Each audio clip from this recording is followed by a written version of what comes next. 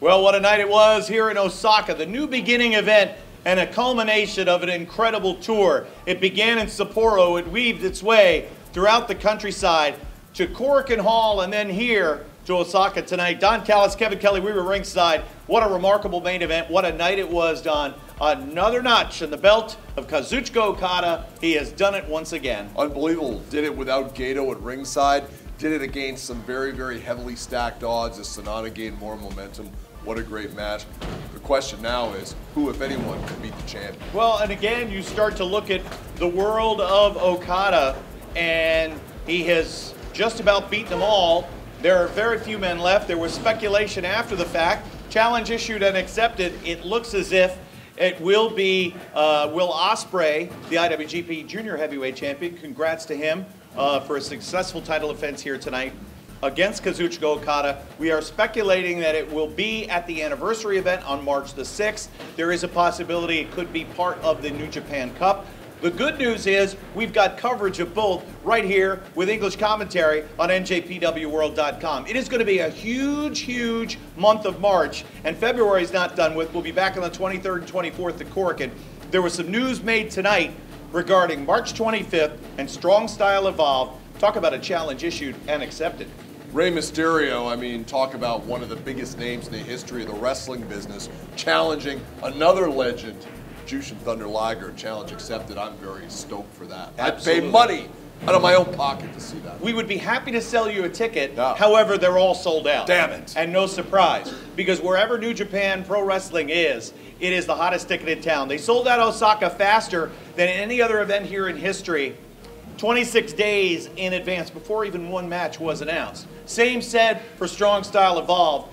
March 25th, Walter Pyramid, but we do know it will be Rey Mysterio making his New Japan Pro Wrestling debut against Jushin Thunder Liger. That's going to be great. So if you look down the card, a 3-2 win for Chaos versus Los Ingobernables de Japón. Is it settled now between the two factions? Never settled, Kevin. Never settled.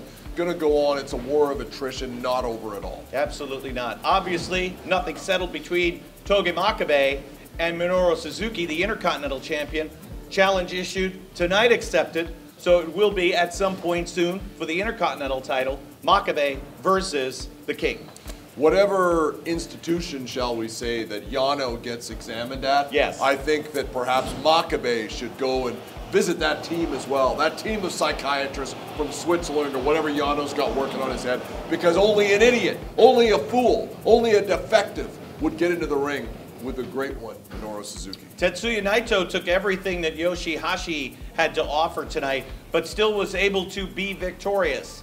When you look at what Yoshihashi was able to do, there was some moments, certainly there are some bright spots, and we have to wonder what's next for Tetsuya Naito. We have to wonder what's going to happen at New Japan Cup, because there's athletes we've speculated on as to who will throw their hat in the ring for this single elimination tournament.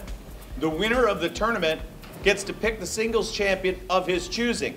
Most people, most years, choose the IWGP Heavyweight Champion, but it could be anyone.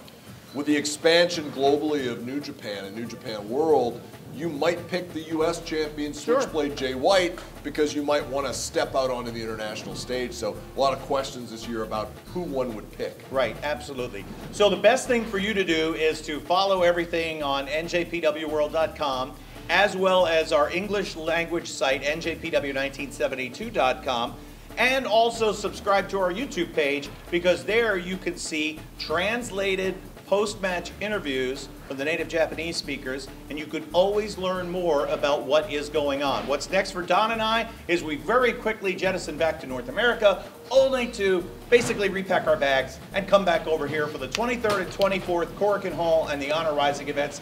ROH and New Japan collide. And I understand that all the wrestlers in the ROH, they got great wrestlers in Ring of Honor, are very excited to hear the dulcet tones of Don Callis calling Ring of Honor. It was the one thing that was missing from that promotion. I can't wait. Well, we're going to see what happens on the 23rd and 24th. But with that, we will wrap things up here in Osaka. It has been a remarkable night. If for some reason you missed the event live, it's okay. You can see the replay, NJPWWorld.com. For Don Callis, I'm Kevin Kelly. We'll see you in Korakuen on the 23rd and 24th, everybody.